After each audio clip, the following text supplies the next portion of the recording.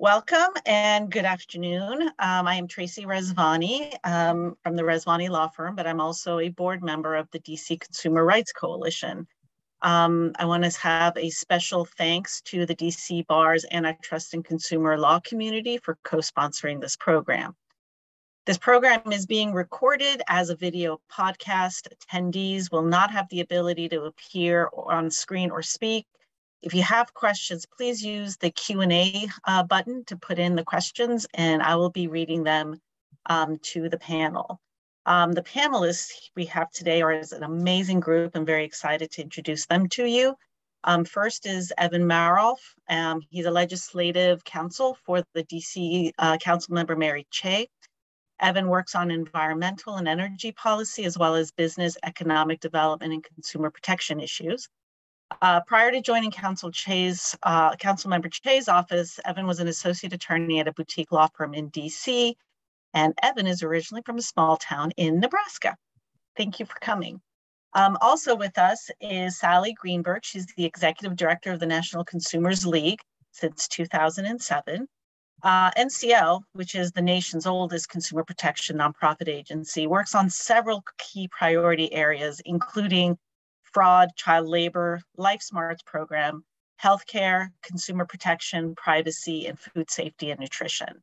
NCL and Sally have been instrumental in passage of key local consumer protection legislation, including the DC Consumer Protection Procedures Act of 2011 and DC's unit pricing law.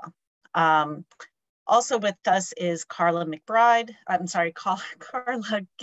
did it again. She joined Public Justice in October 2014 and became co-director of the Access to Justice Project in 2021. Her work focuses on dismantling structural barriers that make it more difficult for people harmed by corporate or governmental abuse to use the civil courts to seek redress and change those harmful practices. Thank you for being with us, Karla. Last and by far not least is Naomi Claxton. She's a consumer protection and enforcement attorney and advocate, coach, mentor, and speaker. She is also a current board member of the DC Consumer Rights Coalition and a former DC Bar Consumer and Antitrust Steering Committee member. Her passion is demonstrating how businesses benefit from transparency, and her focus has been consumer protection and consumer education. So let's talk a little bit about the bill that is the focus of our program today, the Sunshine and Litigation Act. And I'd like to read a little bit from the introduction that Councilmember Cheh had to the bill. It says, a fundamental principle of justice systems in democratic societies is that court proceedings should be conducted in public view. Following this principle, courts in this country have long recognized a right of public access to judicial records. The United States Supreme Court has ruled that the presumption that court records are open to the public can only be overcome when there is a compelling government interest in restricting access. Yet every day materials are sealed that go beyond trade secrets, private information, or other similar classification of information. One such area where court secrecy has imperiled the health and safety of the public deals with settlements of issues revolving around defective or dangerous goods or conditions. So this important legislation we will be discussing today was introduced with the goal of prohibiting parties and courts from keeping information related to public danger secret, while also preserving the court's ability to protect information that is not relevant to the public interest, like personal, medical, or financial information or trade secrets of businesses.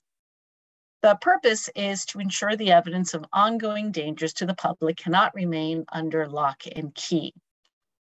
So I'm going to send out some questions. I'm going to give you some questions to the panel. And I'd like to focus our first question initially to Sally Greenberg. And then, of course, folks on the panel, please add in your viewpoints on the issue as well. So before we explore the nitty-gritty and the language of the bill in question, I would like to hear from the panel, and again, starting with Ms. Greenberg, why the bill is important and necessary to consumer protection and public safety in the District of Columbia. Yes, thank you so much, Tracy, and thanks to the DC Bar, Antitrust, and Consumer Law communities that are sponsoring this. I want to thank Tracy also for being an excellent lawyer, a lawyer's lawyer. She's represented NCL in some cases, consumer protection cases, a number of them, and she is a terrific lawyer. But we're so honored to have a chance to discuss the importance of this issue of secret settlements and in the courts, and allowing those settlements to remain away from the public eye, and why that is such a critical matter for consumer protection and consumer safety. It's also an honor to be on the panel with true experts on this issue, issue of sunshining litigation with Naomi, Karla, and Evan. Just to frame the issue from a consumer perspective, typically a consumer sues a manufacturer for an injury or death that has resulted from a defect in one of the manufacturer's products. In these cases, the victim generally is suing a large company that can spend huge sums of money defending the lawsuit and delaying its resolution. Facing a formidable opponent and mounting medical bills, plaintiffs are often discouraged from continuing and seek to settle the litigation. In exchange for monetary damages, the victim is then often forced to agree to a provision that prohibits him or her from revealing information discussed during the case. While the plaintiff gets a respectable award and the defendant is able to keep damaging information from being publicized, the public remains unaware of critical health and safety information that can potentially save lives. And even if the civil complaint and other court records may be available to the public, the publicity is usually minimal and not sufficient to notify the public and regulatory agencies or to prevent additional injuries. In cases involving dangerous products, it's often the smoking gun documents uncovered during discovery and sealed in settlement agreements that will adequately inform the public and regulators about a health or safety danger. As a result, without access to that information, it takes the public and regulators much longer than it should to discover dangers to health and safety. Furthermore, in most cases, defendants continue to insist on secrecy even after some of the information has become public. There are dozens of examples of products that have injured people where the information was sealed in secret settlements and went on to hurt thousands and even millions of consumers because they weren't aware of the dangers. And these include complications from silicone breast implants, adverse reactions to prescription painkillers, park to reverse problems in pickup trucks, defective heart valves, side saddle gas tanks, playground equipment, nursery equipment, IUD birth control devices, tires and portable cribs. So consumers are at risk every day from these secret settlements, and this pertains very much to consumers in the District of Columbia. Thank you for that. Anyone in the panel have anything to add about why it is an important and necessary consumer protection and public safety measure for the district? Ms. Gilbride or Ms. Claxton, Mr. Marolf? Sure, this is Karla Gilbride from Public Justice speaking, and I wanted to just amplify and echo everything that Sally said about how important this issue is to consumers, because the incentives within the context of a lawsuit when someone comes forward because something terrible has happened to them, it's very much focused on getting medical expenses covered, getting some sort of compensation for the harm that they've suffered. And in order to maximize that information, often one of the first things that happens in discovery is that the defendant asks the plaintiff's attorney to enter into a protective order saying that any information we share with you will be kept confidential if we designate it as confidential.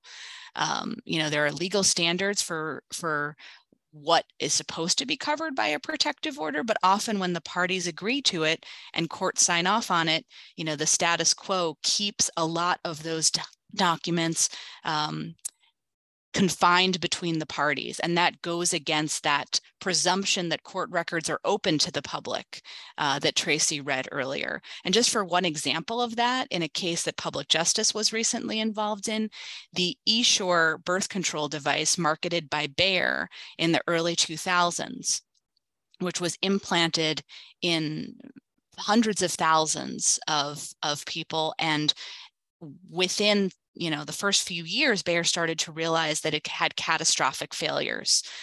It involved metal coils, which could come uncoiled, and metal shards were floating freely within people's bodies, leading to hysterectomies, leading to perforated organs and serious medical complications, and even in some instances to death.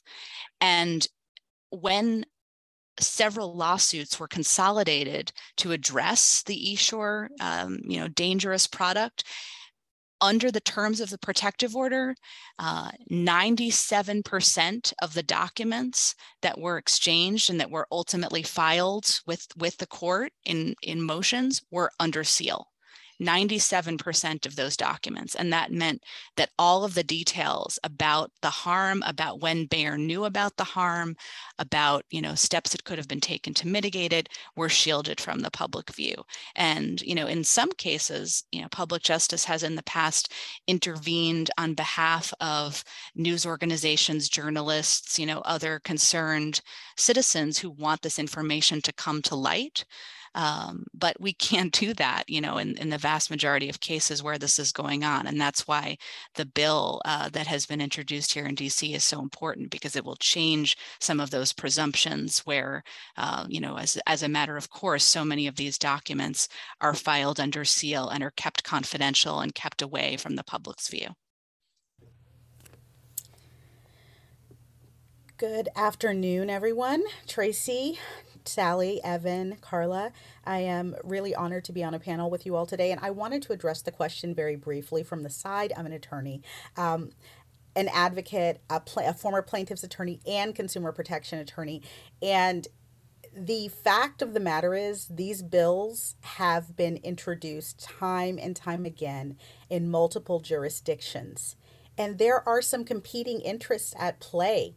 And the reasons that the consumer education piece of this is so important is because in some instances, there simply is not an interest on behalf of the courts and judges to do the work necessary to make sure that there is not a big fight over trade secrets.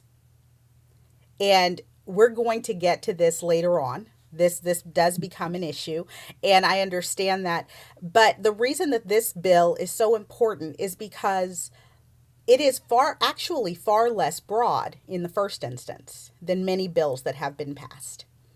And because we are on the beginning, because of the opioid crisis and because of everything that has come out with Purdue Pharma and the Sackler bankruptcy, we are actually at a point in jurisprudence, in the legal community, and in public pressure that laws like this not only are seen as positive, but we're at a point where the tide is actually turning to where both sides are starting to come together and realize that our interests are more aligned than they are different. And so it is so important that we spend the time to actually parse what goes into these bills, what the true effects of them are, so that they can be framed in a way that shows that it is a win-win. One, it is a win for consumers to be educated, to know exactly what's in their products so that they can make informed decisions, or so that they can make sure that they get, again, as Karla said, in most of the cases that we're going to discuss, the harm was not merely financial.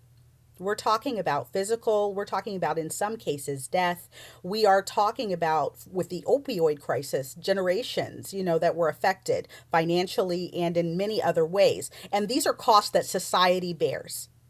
So that is a primary reason why these laws, even though there is a gut check reaction against them in many communities, they're necessary. They're important.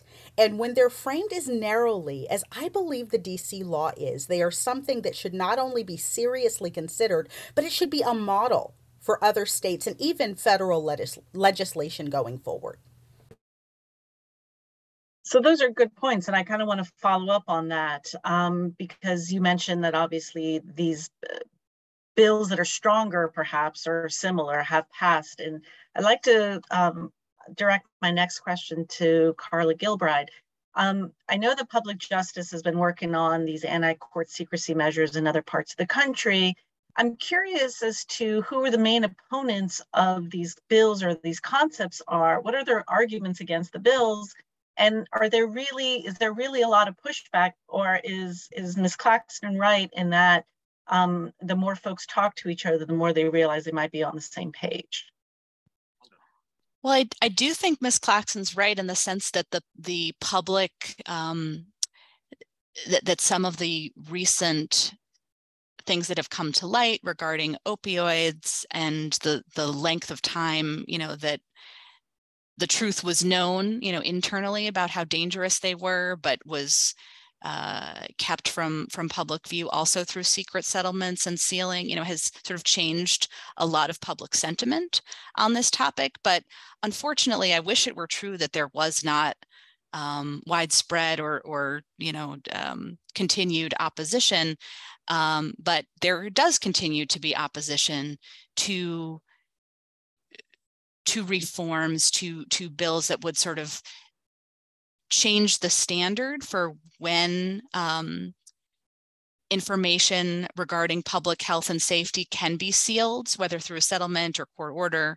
And largely that opposition comes from industry and from, I think, sometimes, a misunderstanding or overblown concerns about trade secrets.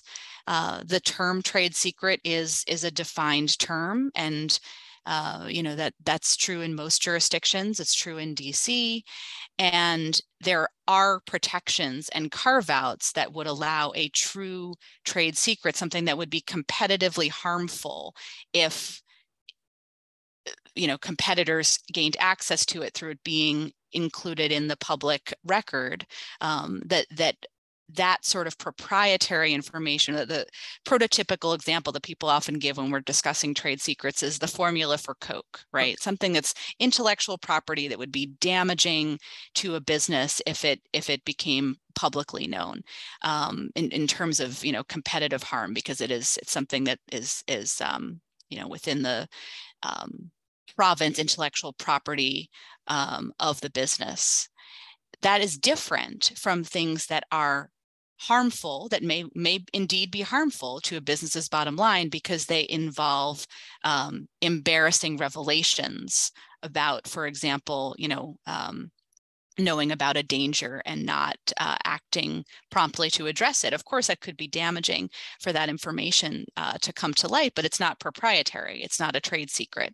It simply doesn't, it's sort of reputationally harmful for that information to come to light. And so actually under existing case law, if you look at what are the standards for something that should be protected from disclosure, just under the federal rules of civil procedure and analogous state court rules, embarrassment, harm to reputation, those are not sufficient justifications even under existing law. But unfortunately, the kind of the incentive structure of litigation that people have been describing means that those things are often the basis for documents being declared confidential and kept under wraps, just so that, because plaintiffs' counsel want access to the information, they want access to the documents, they want to settle the case on favorable terms, and sometimes the exchange for that, for getting those things, for getting access to the documents or for securing the settlement,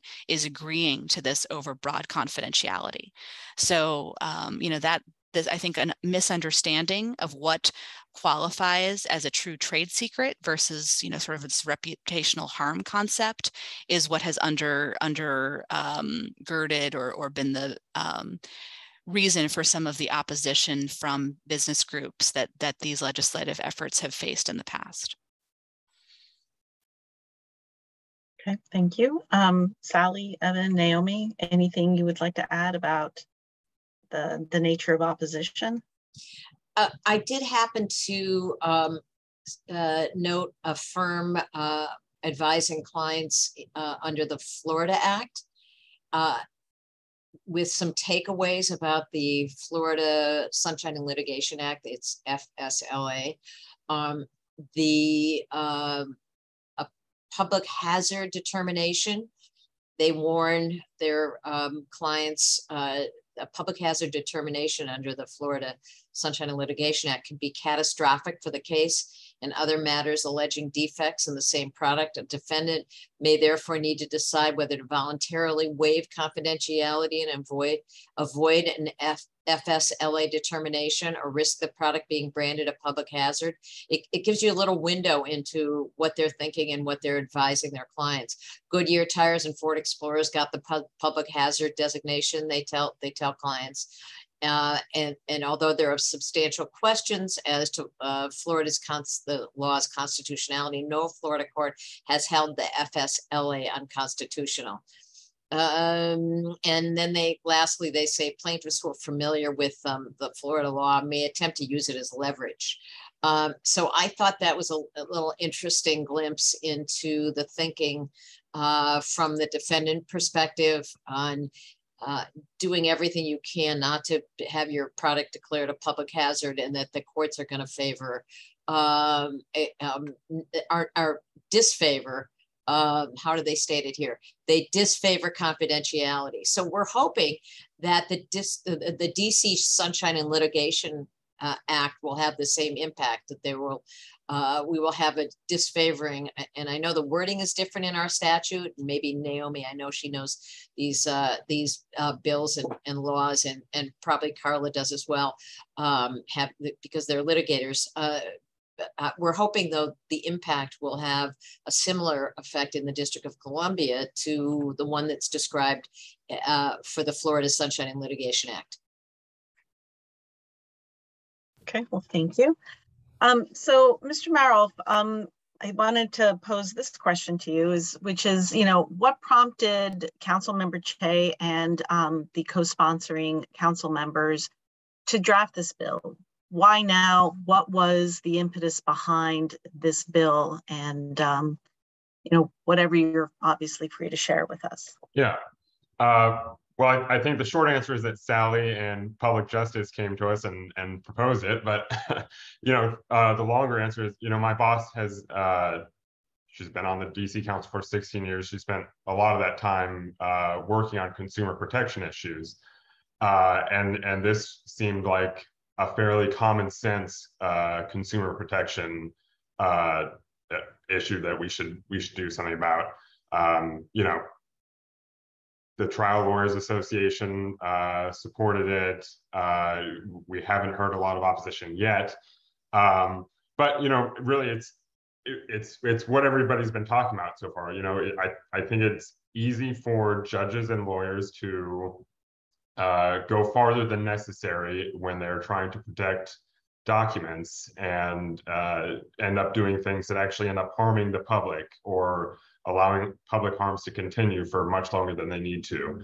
And so this would basically direct judges to say, the public interest here outweighs whatever private interest there might be. And so you have to be very careful about what you're allowing to be sealed in a case.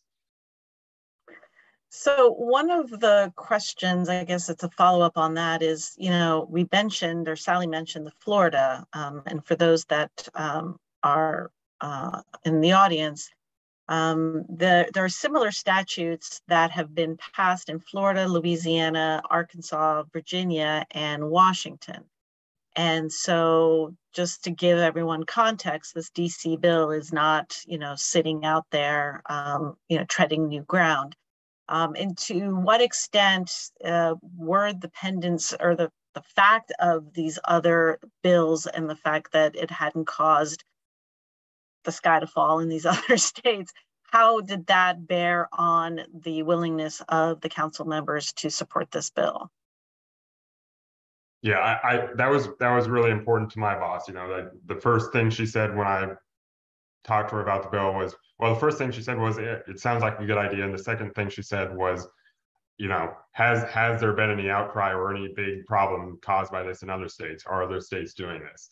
And so, we looked into it. We talked to public justice about that, and we haven't heard of anything. So that was a big, that got her and I think her colleagues a lot more comfortable with it. Okay. So I'd like to turn the next question over to Naomi Claxton, since you are a local practitioner. What impacts have you personally seen in your cases on public safety due to local settlements that have such confidentiality clauses, to the extent that you're able to discuss them, obviously, since they have confidentiality clauses? And, how do you think that the Sunshine and Litigation Act would have benefited the public in DC had it been law earlier? And then obviously I would like to hear from everybody else, given their experiences outside of DC. Thank you, Tracy. I have encountered a number of cases where we have complaints from what are basically repeat offenders. And we find out later from, word of mouth, attorneys who have worked with multiple people, that they have represented other people, right, against this same defendant. And we do our due diligence. Obviously, in litigation, you're always looking for what has gone on, what has happened in the past. And in consumer protection litigation, that's no different. It may even be more so because it's kind of evidence that this person was aware of what was going on, and they had the knowledge in advance, so they should have been working on this before. And in some cases, we have found that there have been entire dockets where cases have just disappeared. So not only have there been protective orders over the actual discovery in the case, but the complaint is sealed. So And I think you'll see this. Defense attorneys in states where these types of laws have been considered have written prolific articles talking about the need for their clients to make sure that as soon as they are contacted, if it is, a demand letter, anything, they need to immediately do a non-disclosure agreement because they want to make sure that this information does not end up in public. And what that typically means is when complaints are filed, sometimes they are filed under seal.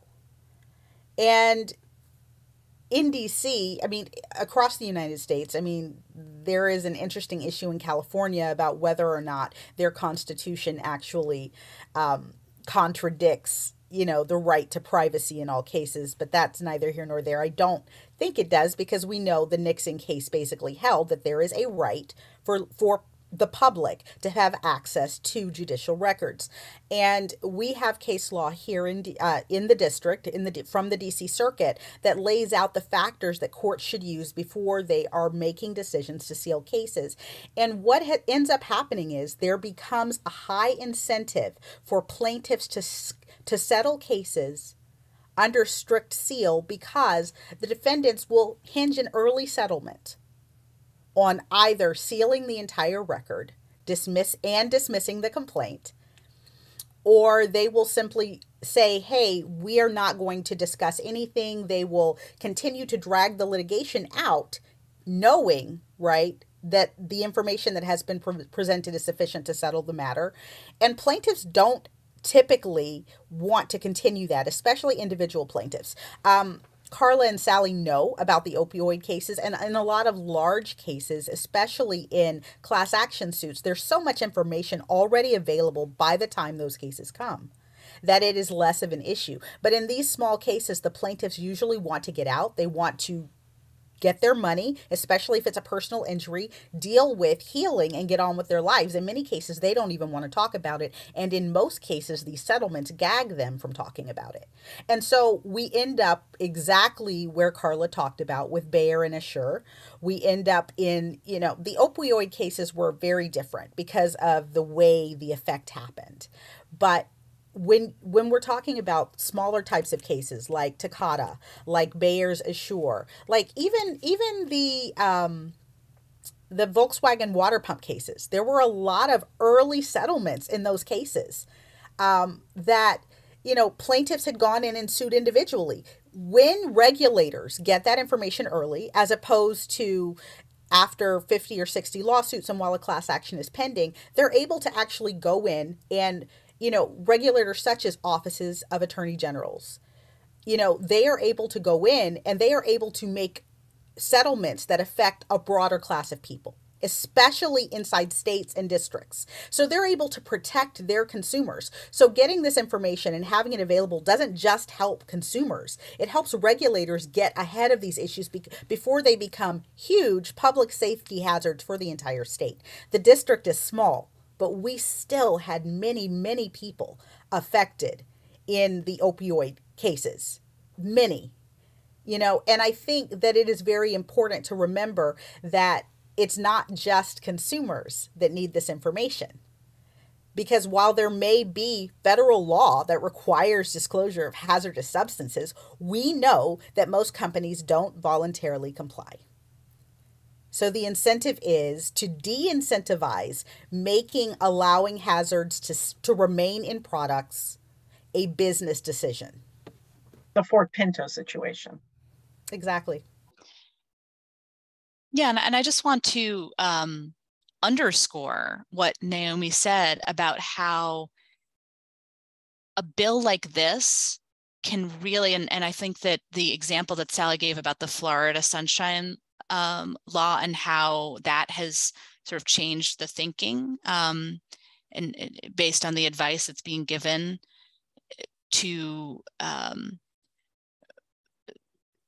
companies who may find themselves, you know, facing a lawsuit regarding a defective product, because there's reputational harm. I was speaking earlier about the reputational harm that comes from, you know, information coming to light in litigation that maybe a corporation knew, but there was a problem with their product and they kept it on the market, or they didn't do more earlier on to address the harm. There's also, you know, that reputational harm is factored in to the decisions that businesses make about how aggressively, you know, to address safety issues, whether to maybe take something off the market, you know, preemptively to do further study or to invest in safety. And when the backdrop against which those decisions are being made is that, you know, there's a presumption that these things, you know, may come to light more easily, that it can't just be sort of swept under the rug by a protective order if you get sued, or by paying someone, you know, to settle with a gag clause where they're not able to talk about it. If that those sorts of options are less available because of legislation, and the presumption is that this information, you know, could become public, you know, much more, or is more likely to become public more quickly. I think that really changes the incentive structure and can change the way that, you know, investments get made, and that's going to make everyone safer. So both the regulatory point that Naomi made about regulators getting the information, but even before you get to regulators, you know, the businesses themselves figuring out what's the calculus here and what's going to make the most sense, you know, to go forward in terms of how to deal with this product that may be causing problems. You know, do we want to try to nip that in the bud at an early stage? And so I think it can really have profound effects on all of the actors in the situation, the litigators, you know, the lawyers, what happens when there is litigation, where there's sort of that opportunity for public-private partnership between private lawyers and public regulators like attorney general offices, and, you know, the business who are manufacturing and selling these products. And just for the audience to put the opioid issue into perspective, because we've mentioned that often, from the introduction that Councilmember Cheh wrote, she says, as early as 2001, individuals and governments began filing lawsuits alleging that opioid manufacturers had misled doctors about the dangers of the prescription or prescribing these drugs. However, because judges in these cases required that court records remain under seal, the compelling evidence of the manufacturer's wrongdoing of the dangers of opioids uncovered by litigants was kept from the public view for over a decade. And that during that time, nearly 250,000 Americans had died from overdoses. So the opioids, while we talk about it as being a pretty egregious example, that highlights the reason why. And obviously Assure, by hiding it, women's reproductive abilities were impacted. And then you've got obviously the Monsanto and the Roundup, which is still out there as well, continuing to impact folks in the landscaping industry and homeowners and consumers, et cetera. Thank you for that. I would like to now sort of focus on the mechanics of the bill. And so for folks who may have the bill pending open, I want to pull up the provision that talks about what the bill applies to. And it applies to, it says, let me pull it up exactly. That it applies to a provision within or an agreement made in connection with a settlement agreement in a covered civil action that purports to restrict the disclosure of factual information related to the action if it is against public policy and therefore it is void and shall not be enforced. So for folks, I wanted to have the panel talk a little bit about this, but to clarify, this is meant to address the standards by which a court would analyze the confidentiality provisions in settlement agreements, not the general protective orders that might govern discovery. Is that true? And this is open to anyone in the panel. I'll jump in. I'm not a lawyer, so I am a lawyer, but I'm not, a practicing lawyer right now. So I think others might have be able to answer better. But as far as the intent,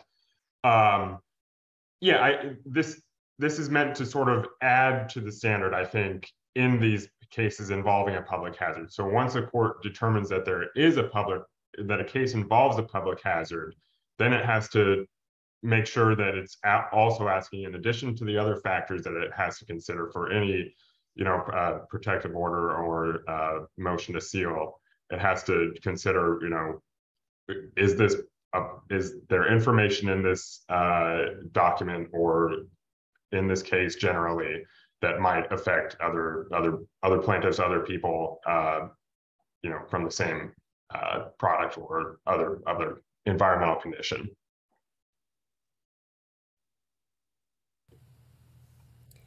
And I'll just kind of piggyback on what Evan said. I think that's absolutely correct.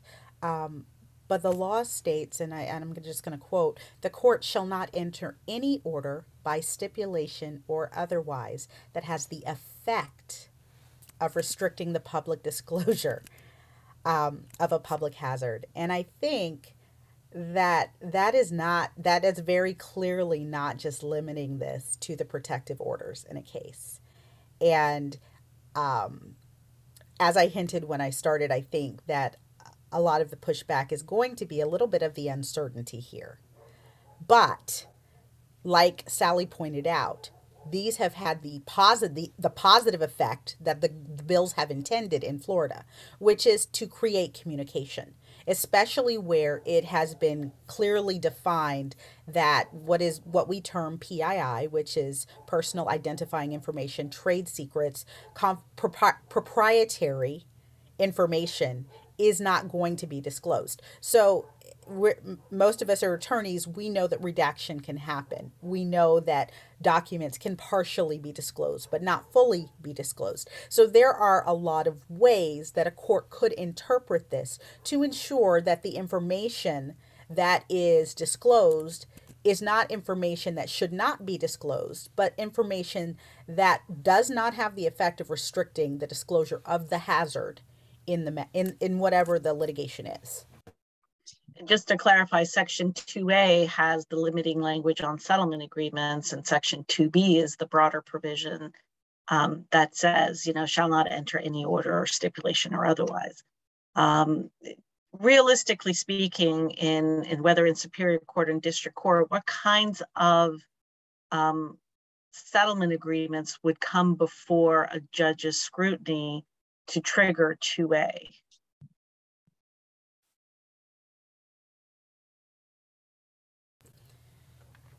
So I want to defer to Karla on this.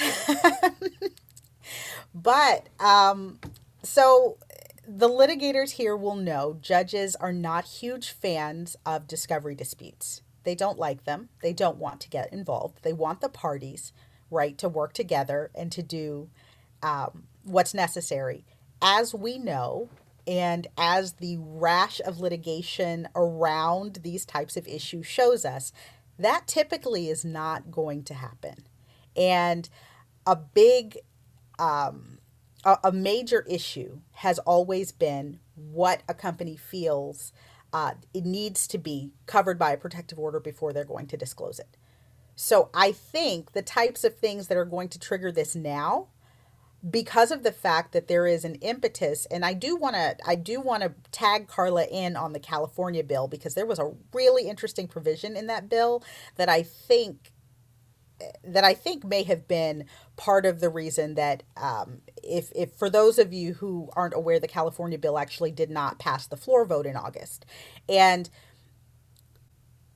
the part of the bill that was interesting was that it would have created an ethical violation for an attorney to recommend to their client to require or to accept a confidentiality agreement that would have the effect, again, of restricting the disclosure of a public hazard. And I think that would be really terrifying to anyone that's litigating. And I do understand that, but I think, right, where we are is getting to that point. Because imagine that you're in a discovery dispute and you've gotten 5,000 documents. They've submitted a privilege log, right, that has 80,000 documents on it. And the judge is like, you want me to go through each and every one of these $80,000 entries on this privilege log and determine which of these has the effect, right, of restricting public access to this information that is a public hazard. And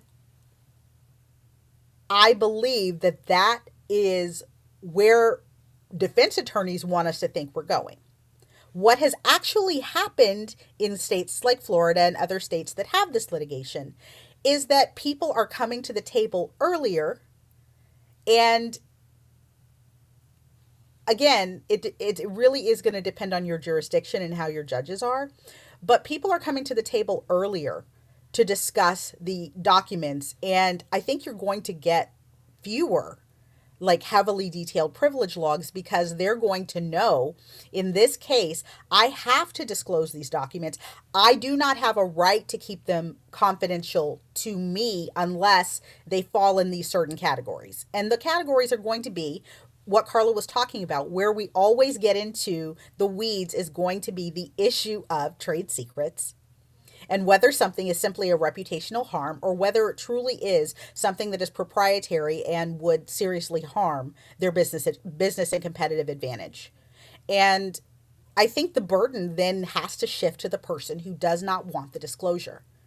And they need to be basically pressed. Instead of handing the plaintiff's side or the government a privilege log, they need to say, these documents are documents that we believe constitute our confidential and proprietary business trade secrets, and we want the court to do an in-camera inspection and show and tell the other side that there is nothing here, right, that could be related to affecting the disclosure of this public hazard. And the effect of a law or an interpretation of that law that does that actually streamlines litigation. It makes it easier for judges. It makes it easier for the attorneys. Now, the defense attorneys aren't going to like it so much. So, and here we are. But, you know, I think what we've seen in Florida shows us that these laws can work when the parties are willing to see and interpret them reasonably, and the courts are willing to interpret the provisions reasonably in a way that allows all parties to have their primary interest and their rights. And Karla, has hit the nail on the head. Not a reputational harm is simply not a reason to withhold a document.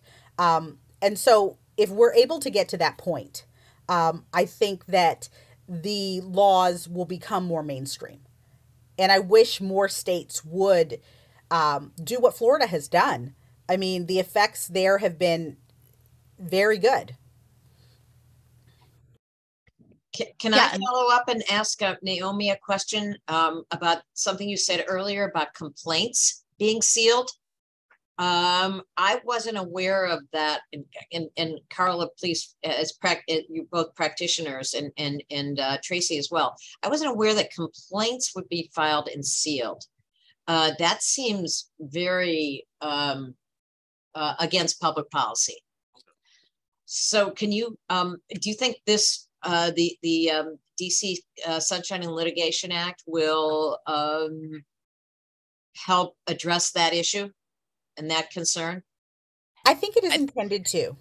As Tracy pointed out, Section 2B, I think it's intended to address that issue. I think we would have to see what would happen in practice, but it doesn't happen a great deal. And typically speaking, it's going to be a stipulation. And that's what this is intending to address, which is the way that defense attorneys sometimes will make settlement contingent on this massive wiping of the record that the case ever existed. Yeah, and sometimes, I mean, that I agree that this legislation is intended to address sealed documents that are allowed to be sealed by court order. And that's typically, it varies from court to court on what the practice is, but usually a court has to approve anything that's filed under seal, remaining under seal. And often what happens, as Naomi said, is that whether it's a complaint or a motion or a brief, any sort of court filing is on the docket under seal, that happens because the parties stipulated in advance, to do so, as the terms of a protective order, as the terms of some sort of, non-disclosure agreement, that some sort of private agreement. But once it's on the docket, the court has a role to play as well if it's approving, a stipulation between the parties. And this Section 2B of the DC Sunshine and Litigation Act would address that, because it's placing an obligation on the court to, consider the public interest and not enter an order by stipulation or otherwise, that would have the effect of keeping this information from public view, where a hazard is involved. And I wanted to sort of address something else that Naomi said earlier in terms of the how the amount of work with these large privilege logs, or really what happens is almost a blanket designation, and how a law like this can change that practice, which is unfortunately, all too common in litigation.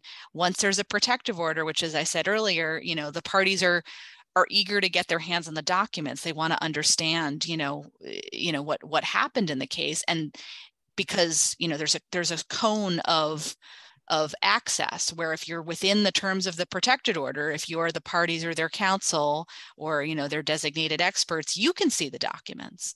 The problem is everyone outside of that cone of access can't see them and can't know the facts that they contain. And so people agree to these protective orders, hoping perhaps in good faith that the designation of what is actually confidential will be made sparingly, will be made, judiciously. But unfortunately, many times it isn't. And many times you just get, every document that shows up in discovery has a confidential designation across the bottom of it. And then are you going to fight about that? Or are you going to say, well, I actually don't think that, these 50 documents out of the, 2,000 that you sent or whatever, should be confidential. I'm going to go back and, argue about that and then send it to the court and have the court look at it. that's a lot to put on an attorney who's also just trying to, reach the merits of the case and get a resolution for their client. And so, that it becomes that question of you're asking, private actors to, sort of also consider the public interest in addition to their obligation to their clients and, to sort of keep the judge happy, right? Because then this dispute gets in front of the judge. When having a law on the books like this DC Sunshine Litigation Act sort of moves the standard in a way that says, okay, now if you over designate like that, if you say that everything that you're turning over is confidential when it really doesn't meet that test objectively,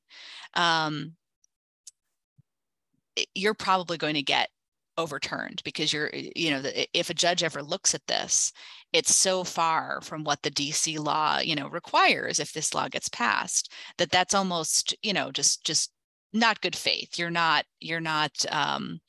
complying with what the standards of litigation are supposed to be. And so that's sort of moving the goalposts, or the Overton window is another phrase I've heard used a lot recently for this, of what's sort of acceptable practice, I think can actually cause there to be less of this burden placed on the plaintiff's attorney who sees a whole bunch of stuff designated confidential. Probably a lot of that stuff shouldn't be designated confidential, but what are you going to do about it when you actually just want to, litigate your case? And I think that's really important for just setting a standard that's so clear and that's judicially enforceable. And actually, there's another provision in here that I think is important, which talks about interveners having standing to come in and say, if you have reason to know that, there's a bunch of stuff getting filed under seal in a case where there's a matter of public importance, a product that's hazardous, an environmental condition that's hazardous, a member of the public can go in and say, hey, I think this law is being violated. I think, there are documents and information, factual information in this case that should be publicly available and isn't. And that's another really important tool that this bill includes. And for our purposes of public justice, because we often do represent interveners who are trying to get access to sealed material, that's something that I think is very important to to journalists, to good government groups, to organizations that advocate for consumer information and for product safety, to have that sort of tool to push back the curtains and shed light on what's going on in some of these cases. And for those watching, it's Section 2D is the intervener right. I'd like to move on to Section 2E of the bill, which has the definitions, the key definitions here, and it's covered civil action and public hazard. And when combined, it's a covered civil action is an action where the factual foundation involves or during the pendency of discovery identifies a public hazard, and the public hazard is defined as a defective product, an environmental condition that has caused or is likely to cause significant or substantial bodily injury, illness, or death. And so, given some of the cases we have talked about that would have been beneficially impacted by such legislation, do you foresee that this law would essentially apply to toxic torts, environmental disasters, or mass tort in the mass tort context? Or do you see the possibility of this bill having an impact beyond those types of cases? And this is open to anyone.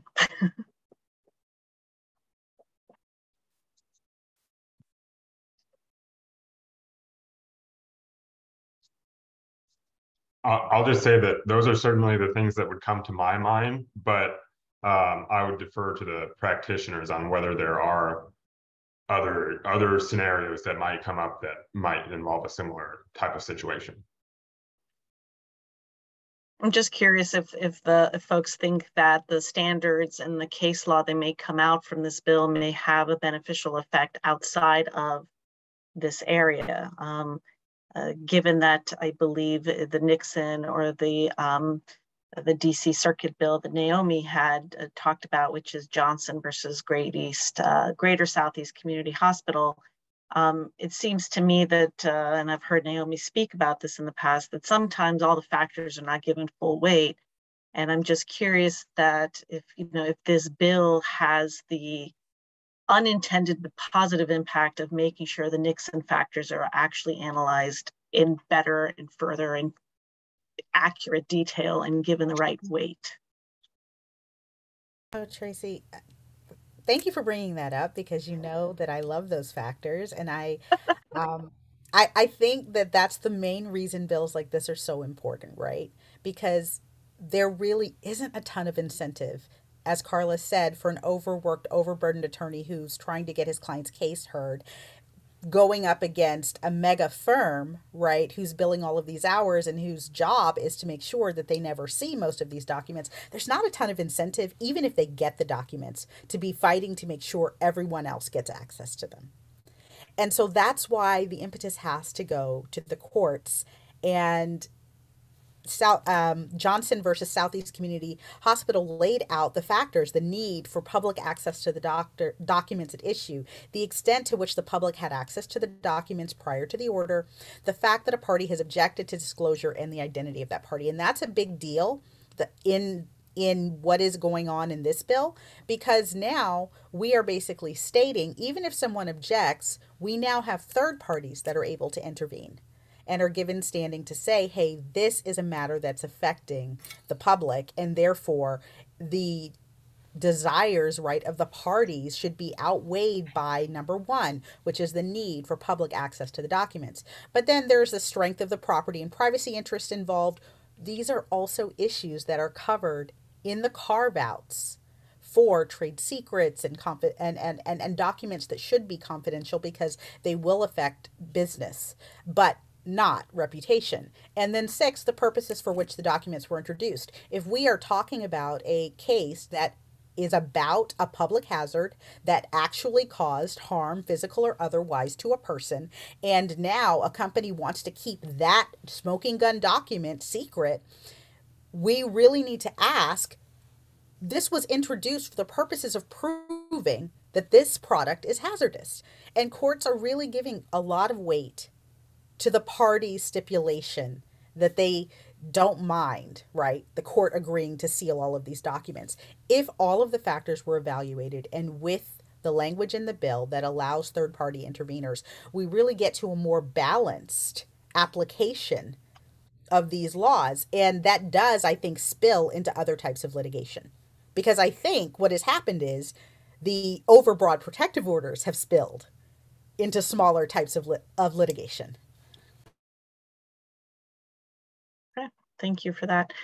So the next 2 questions is, as I refer to them as sort of the magic wand questions. Like if you had a magic wand and you could, you were proposing a bill here or elsewhere. In this bill, for example, the 3 exclusions are trade secrets, PII, and the amount of the settlement. And so how do you feel about the fact that the amount of the settlement is something that we can keep confidential? And I preface that with saying, I'm a class action lawyer, so the amount of the settlement has to be out in the public and be vetted and reviewed by the class members and objected to and analyzed by the court. So how do you feel about the amount of the settlement being an exclusion from disclosure? And again, open to everybody. I mean, of course, if I had a magic wand, I would probably and could have anything that I wanted. I would probably say, well, that's relevant information. People should know it. But unless I think there are some times when the victim, the injury victim themselves, doesn't want that information to be a matter of public, record for their own sort of safety and security reasons. But I think it's a reasonable compromise. I think really what this is getting at, for the sake of the public interest, is the facts about the hazard itself, right? The underlying facts about what is dangerous and how it could harm others. And so that's what we, kind of had a laser focus on, and I think that's appropriate. And I know that, the amount, when as a litigator, as a practitioner, when I'm negotiating over settlements and confidentiality, the first thing that often is requested to be confidential is the amount. And I feel like that's, if that's somewhere where we can meet in the middle, and find common ground, I would certainly rather have that be confidential, but the underlying facts of the allegations and the harm that occurred be publicly known. And for the plaintiff to be able to speak about what happened to them, be able to tell their story. What I find very distressing, and what my clients often find very distressing, is these gag clauses that say you can't talk about what happened to you, which is basically saying you can't tell your own story. And that's, and if in exchange for being able to, talk freely about what happened, the one thing they can't say is how much money they got, I think that's, on the end of the day, a reasonable compromise. I completely agree. And the one thing I do want to point out, and Evan, you can chime in with any background on this, but there was not an explicit carve out, but it is what is not included is injunctive terms. So if, there was some sort of, the judge ordered, the company to do something, that is not going to be something that is, private. And I think that is a win, a huge win. Yeah, I think that's right. And I'd also say that, this doesn't prevent a judge from requiring disclosure of the settlement amount. This just leaves it with the judge's discretion. It just says, you don't have to require the parties to disclose that. Okay, that's a good point. And then the last question I have, or not the last question, the last magic wand question I have is, the bill is not retroactive, and so in theory, you could have a case where a protective order had been entered, and then there's a settlement after the bill hopefully becomes law. And so how do we deal with sort of this non-retroactivity when it literally divides a case? And then how do you generally feel about the lack of retroactive application, given that our legislative process is obviously a lengthy one?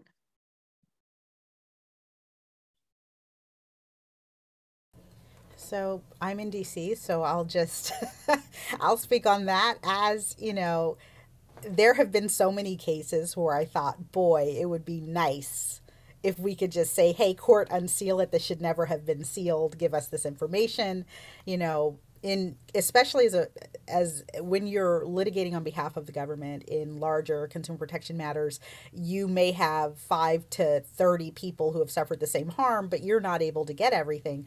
I think having, and especially if you've already filed your case, you're on your way to settlement, and that there are documents that would help your case. I mean, of course, it would be wonderful to have. I understand that retroactive effect is something that practically speaking, many people are going to disagree with for many reasons. One of which is, people make a lot of their decisions based on the law as it exists when they're litigating cases. Right. And that's why retroactive effect has to be analyzed. It has to be very clear.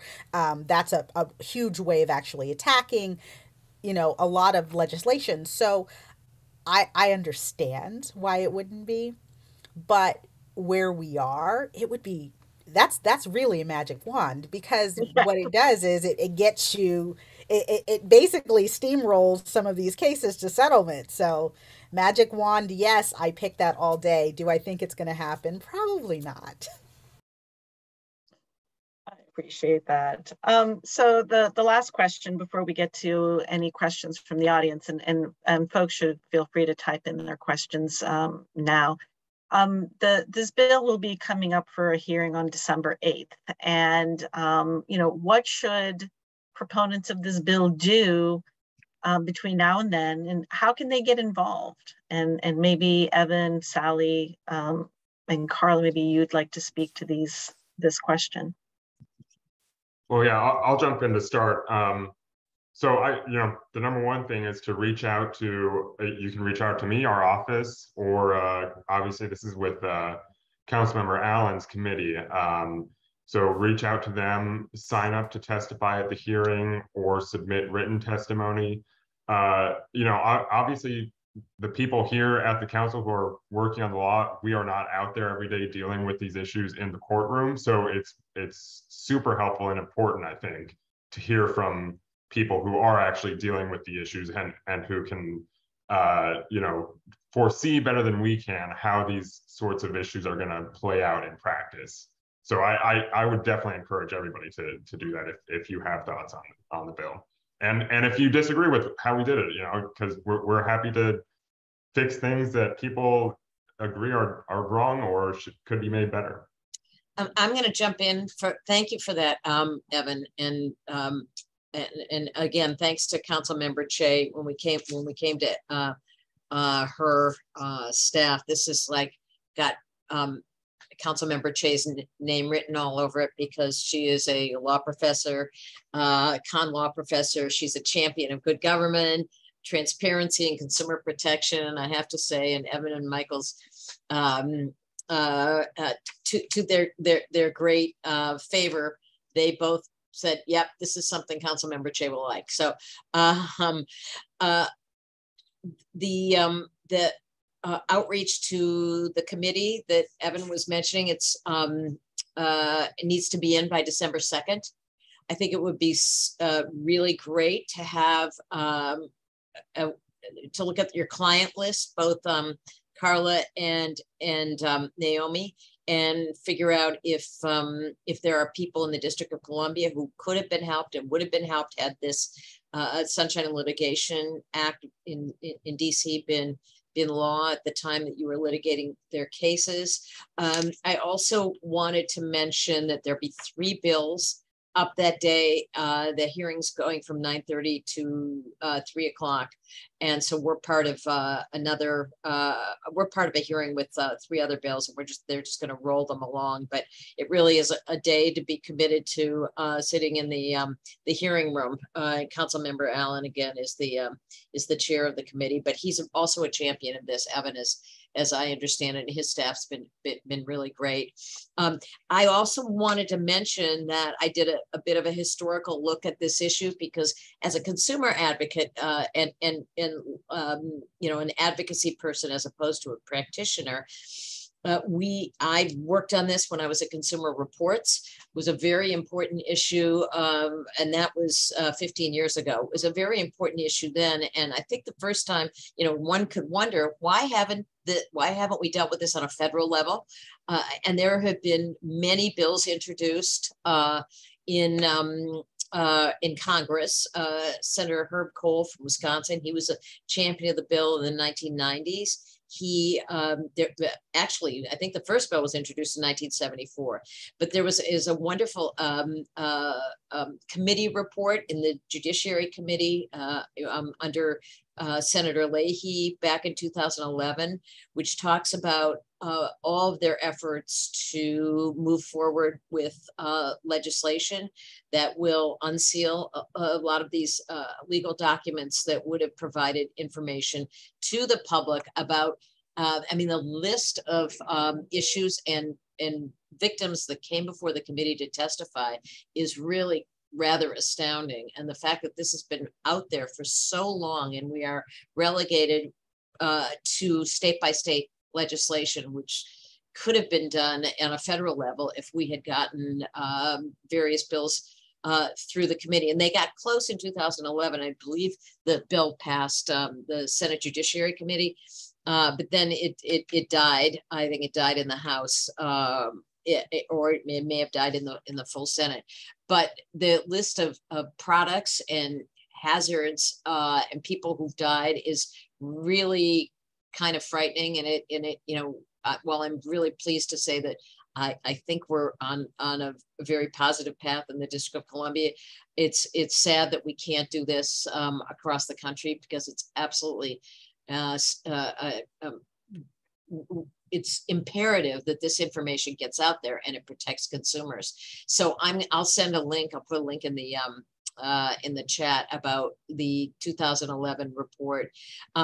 Senator Lindsey Graham co-sponsored the bill back in 2011. I think we're in a very different era now. I have to believe, and I was told by John Leibowitz, who was counsel to Senator Cole, that Strom Thurmond was very interested in this legislation as well. So I don't know, maybe we're in a different era now, but it does have a bipartisan appeal, and it's the right thing, and getting the right witnesses before the committee is going to be very important on December 8th. So that's that's sort of my message. This has been going on a long time, and the history of this is, it's sad that we haven't been able to get a federal bill, but we're very, very happy to be able to protect the residents of the District of Columbia. So thank you again, Evan, for your work on this, and Councilmember Cheh, and Councilmember Allen, who's also become a great champion for us. So we have a question from the audience. It says, if passed as written, would this law solely apply to private litigation?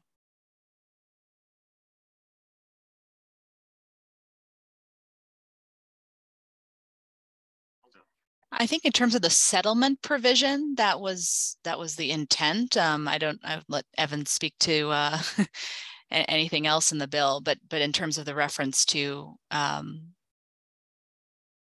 that's certainly, private civil litigation is the context in which I'm most familiar with these issues arising. I know, there are other requirements on what terms the government can agree to, in terms of settlements, but all of my comments have kind of been operating under that assumption. Evan? Yeah, I think the question is 2A versus 2B, and I think Karla's right, as the government can enter into private settlements, but the intent for 2B to be private or public. Yeah, I think what we had in mind was private. I don't know that we've really thought into it too much. So I would be interested in how people read that. I guess, again, the practitioners, how you read it, but yeah. I definitely agree with Karla and Tracy. DC has their Consumer Protection Procedures Act, which is what the DC enforcement offices use to enforce our consumer protection law.